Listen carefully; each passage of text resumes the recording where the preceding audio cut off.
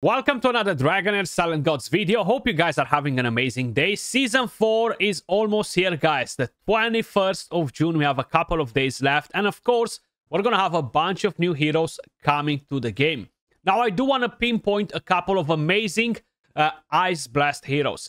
We will have some amazing epics, some amazing rares this time around. I do have to say that out of all of the seasons that we had so far, this is by far bringing the best epics and rares to the game, okay? Comparing it with all of the previous hero drops we had.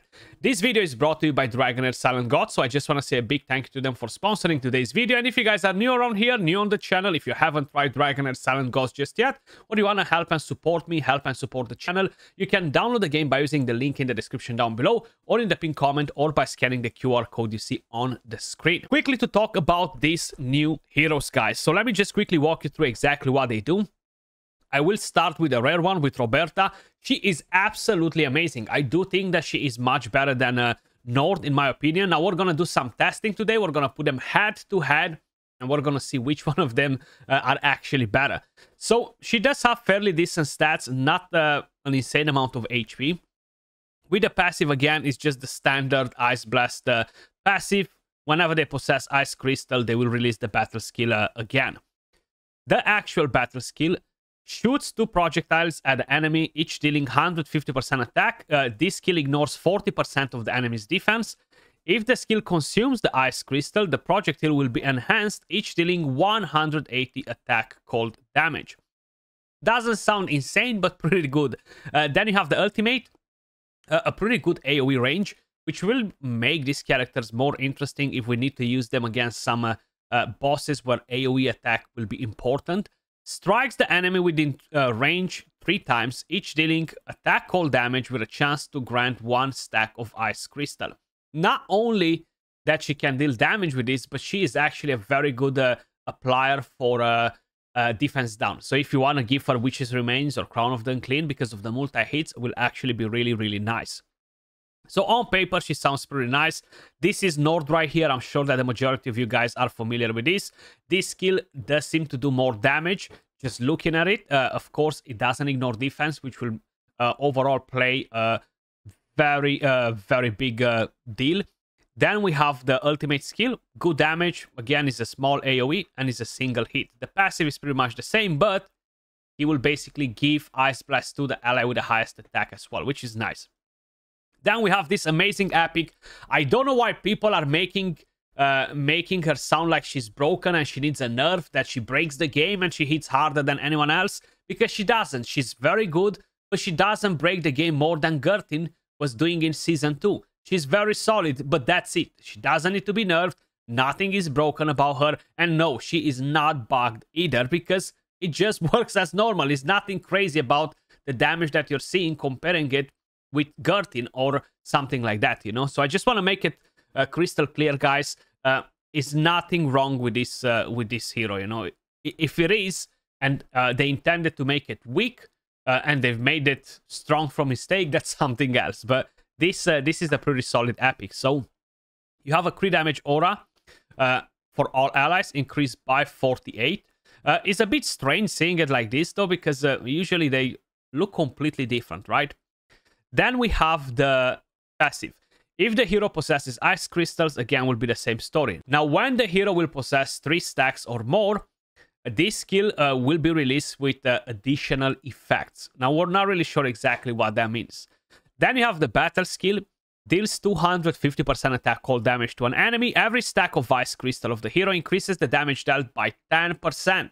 That's where it comes in play. So, the main reason why she will actually be a bit more powerful than Gertin is because of these guys. And if you have the right team for her, so if you're using Bladin, you're not going to get enough stacks on her to constantly go crazy. Now, if you're using Sheena, the legendary enabler for Ice Blast, it's going to make a massive difference, because she will be able to deal additional damage for each one of the extra Ice Crystals that she has, you know. Additionally, deals target max HP cold damage no more than 200% of her attack. So right here you have a Gambler set built in her own kit. The Gambler set is the set that we had in Season 1, Season 2, if I'm not mistaken, and I think it is back now in Season 4, but I might be mistaken with that. So either way, that's a set that will deal damage based on enemy max HP and is usually very good on characters that have multi-hits, so you can constantly increase your chance to proc it.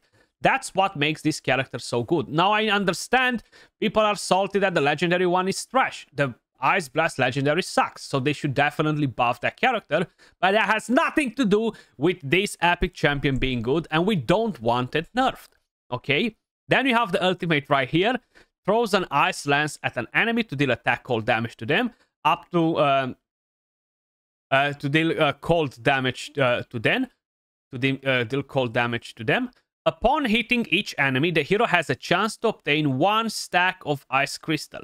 Additional effect, the hero gains attack up, which is going to be very, very nice. So there you go. She gains increased attack. She deals additional damage. So it's as simple as that. Now, Gertin, again, you guys are very familiar with her. She does gain increased crit damage. She gains increased crit rate, so it's much easier to build her.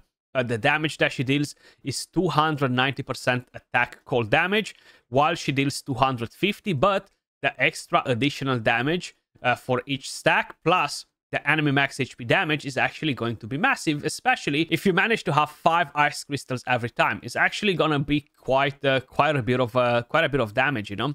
And Gertin has a very nice ultimate, a lot of damage, single target, and she can gain, of course, Ice Crystal.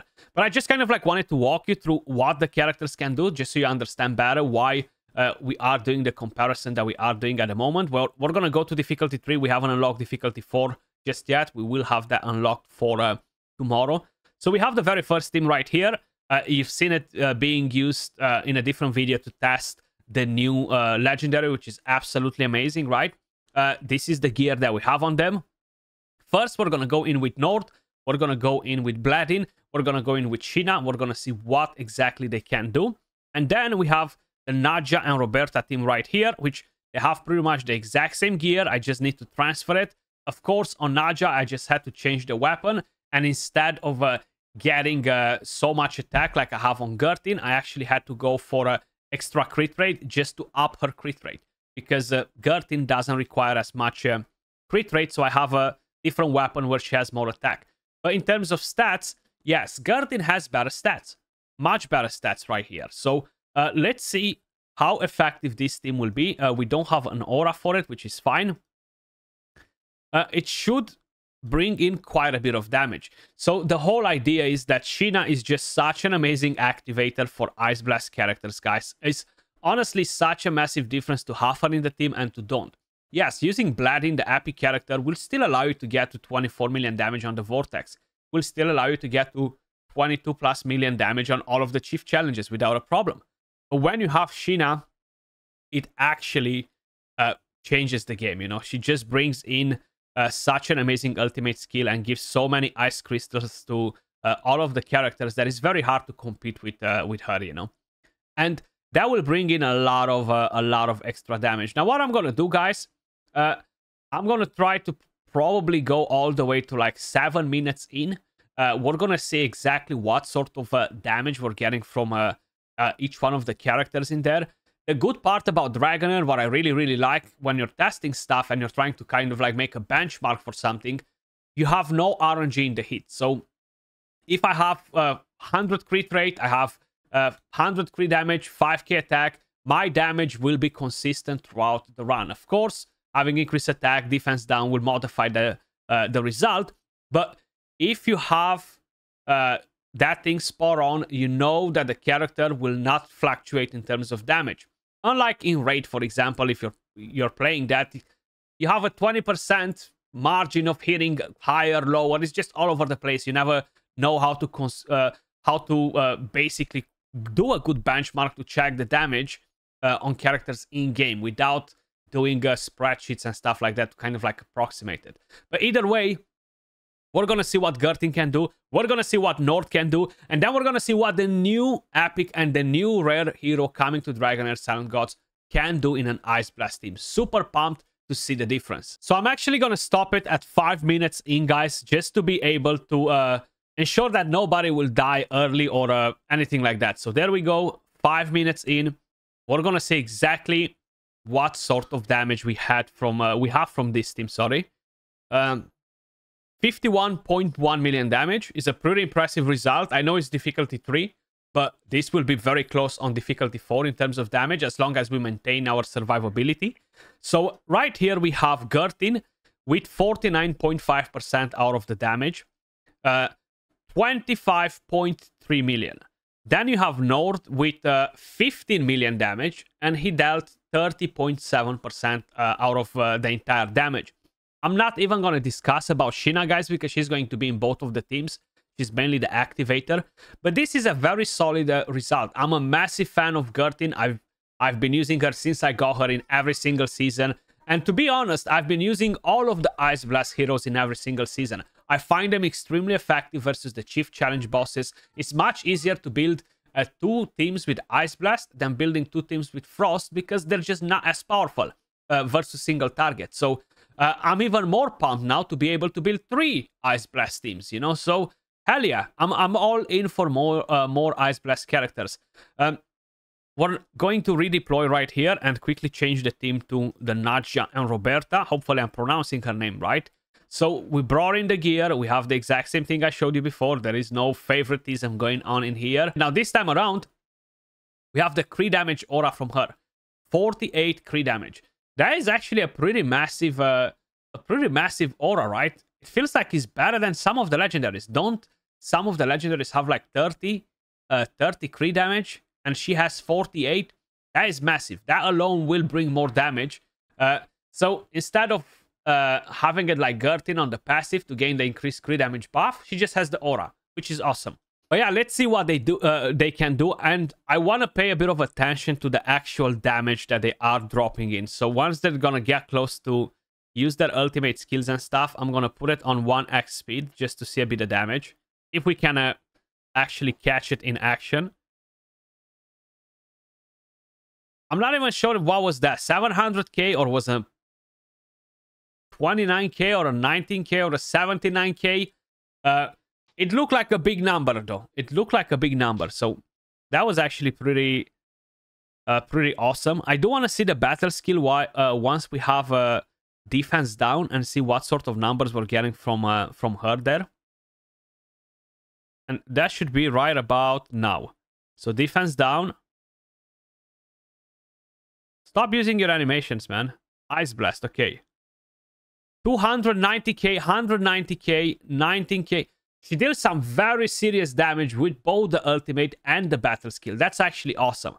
While it's a bit harder to kind of like see the numbers from the rare as well, from Roberta, I was able to kind of like see them from the epic hero, and she is bringing in some nice damage though. Very nice damage. Now Gertin, she hits extremely hard as well. So it's definitely not something to sleep on. Okay, so 74, 23, 23. Some very good numbers from both of them actually. If we are paying attention to their total damage, it doesn't look bad at all, you know. But I'm gonna fast forward from here, guys. Again, I'm gonna stop it at minute 5, and we're gonna see how they compare these 2 teams. So here we are, guys. 5 minutes into the run, we got 54.4 million damage. And let's be honest, this is just as normal as Gertin. It's nothing out of the ordinary. Nothing is broken and needs a nerf here. So we have Nadja with 27.3 million damage. 50.2% of the damage overall. Then you have Roberta with, let's just say, 16 million damage. 29.3. So overall, they are very good performers, both of them. Hands down, very good performers. Now, if we're going to have a look at the previous screenshot with 51.1 million damage, we have Gertin with 25.3 million damage. Then you have Nord with 15.7. So that difference, all of a sudden, is not that big anymore. So you have Roberta that basically dealt 200k more damage than Nord. And then you have Nadja, who dealt 2 million more damage than Gertin. Pretty straightforward, fair play. So overall, I think they are amazing additions coming to the game in the next season, guys. Ice Blast getting much better.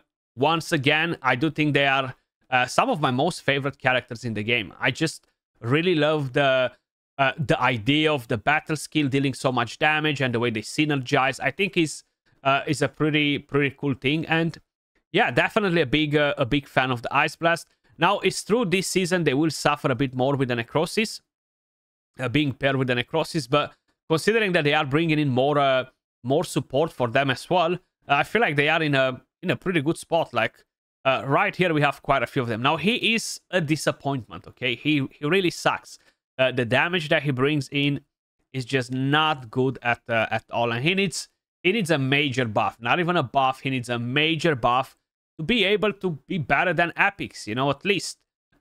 Which I think it should be the case. If you're getting a legendary and you're summoning him, you should at least get one that can do something for your account. That was all for the video. Do let me know your thoughts in the comments down below. As usual, I appreciate every single one of you guys watching. Thanks again to Dragonheir for sponsoring the video.